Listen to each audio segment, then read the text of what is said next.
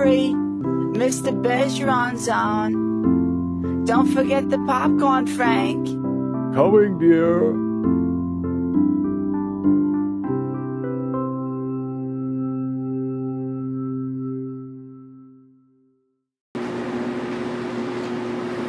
Towards the end of this, we'd like to talk about creating a safe box for your client that has, or for your loved one rather, that has dementia.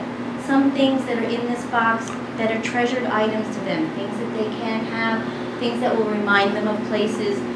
My father, it would be his pipe, because he loves his pipe. And some other things like that. Things that they can reminisce and go through and remember and love and cherish. And at the same time, we tell our caregivers, create one room in the house that's just yours. Put a big do not disturb, stop sign, or whatever. And when you get overwhelmed and you think you can't handle it, just go into that room for 2 minutes, close the door, give yourself a deep breath and say, I can make another day. Thank you very much for your time, and I'll give you back to us. That's why I love Carol DiRienzo. It just makes you think about your house in a different way. Because it's like the thought process of a fixer-upper type person or an engineer. Because you're almost kind of looking at each room and saying, so how do I make this right? And the key to this, a lot of that that she was talking about wasn't very expensive stuff. So for Frank, this isn't about putting an elevator into the house. You know, this is about doing a lot of practical stuff. You may want to look at a reverse mortgage. I never recommend reverse mortgages as general practice. And a lot of people will say they'd never use a reverse mortgage. But if you're Frank and Mary, and the goal of your life is to die and be buried in the backyard, and the way to do that is to make sure your house is safe, and you want to keep that reserve, that extra $400,000 that Frank and Mary now have, this is an ideal place to use a reverse mortgage. Not to pull all the equity out of the house, but to pay for those improvements. So I'm going to talk about that. And what I always suggest is, just two quick things. When you're thinking about reverse mortgages, people will say, and it is true, the upfront cost of getting a reverse mortgage is high. We're going to talk about that. But you can roll that into the amount that you're borrowing. The other thing is, as a reverse mortgage, there are no monthly payments on the amount that you owe. Instead, the interest that you would have paid every month simply gets added to the amount that you owe. That's the reason why reverse mortgages grow. So use it as a line of credit. If you're Frank and Mary, don't get a huge reverse mortgage for $200,000 and take out all the money right away. You don't need that money. Leave the rest of the money in there. Leave it as a line of credit so that if you need it later, you can use it. So, reverse mortgages. First of all, they are all federally insured. They're called HECM mortgages, Home Equity Conversion Mortgages, HECM. The rules for these mortgages are federal rules, and the reason is because all the mortgages are federally guaranteed. The FHA guarantees the bank that even if you live to be 110 and the value of your house plummets, so that otherwise the bank would be getting killed if they were trying to get repaid, the federal government will pay them. That's the reason why banks go into this business. But it's also the reason why it's very heavily regulated. So, you know, you see the ads for the reverse mortgages on TV, or people may call you. They're all the same. I mean, I hate to say it that way, but they're all the same. They have the same rules because they're all governed by the same regulation. The amount that you can get through the reverse mortgage is based on the age of the youngest borrower, and the youngest borrower has to be 62 or older. The value of your property, because you get a reverse mortgage, it's a percentage of the value of your property, and that percentage goes up the older that you are, the closer you are to the end of the reverse mortgage period. Except that there's a cap. So if you've got a house, in this case, it's worth if this house were worth $1 million instead of $400,000, the amount of the reverse mortgage would still be based on a house that is worth only $625,000. This is a big deal when I just did this presentation in Nantucket. No one has a house that's worth less than $625,000, like in Nantucket. And it's based on current interest rates. But to give you a sense of this, just so you have a sense of it, for a kind of order of magnitude numbers. In this case, if Frank and Mary were 70 years old, and they were applying today, with a house with a value of about $400,000, they would be entitled to a reverse mortgage from any of these companies. They're all using the same numbers. That has a principal limit of about $245,000. Now, if they were financing that mortgage from the mortgage proceeds, that's going to be about their cost, $16,500. That's the upfront points, origination fee, the lawyer's fee, the whole, everything.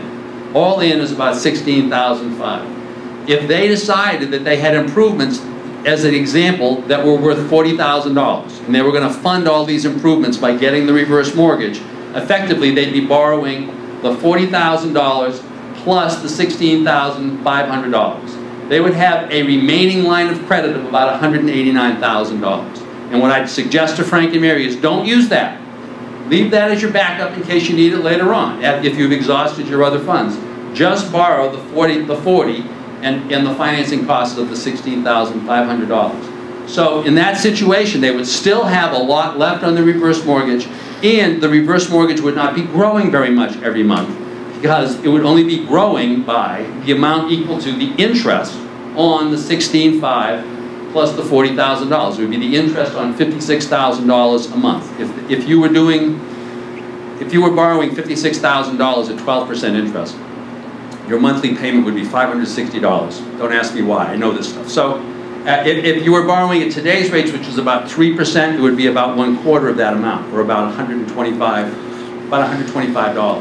So if you, in Frank and Mary's case, this reverse mortgage would only be growing every month by about $125. So that's a possibility. A second possibility that many people are not aware of is that you can borrow this money from the Commonwealth of Massachusetts.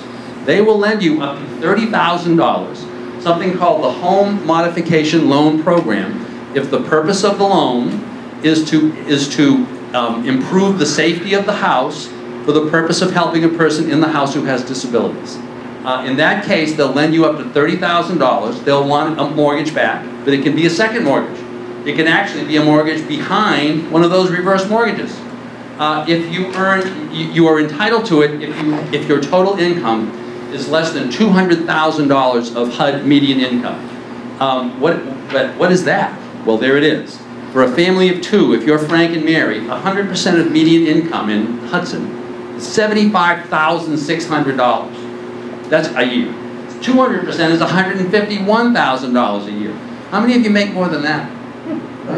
So everybody qualifies for these things. If you're the standard Frank and Mary, you're going to qualify. And because you make less than 100% of median income, less than $75,000, here are the terms.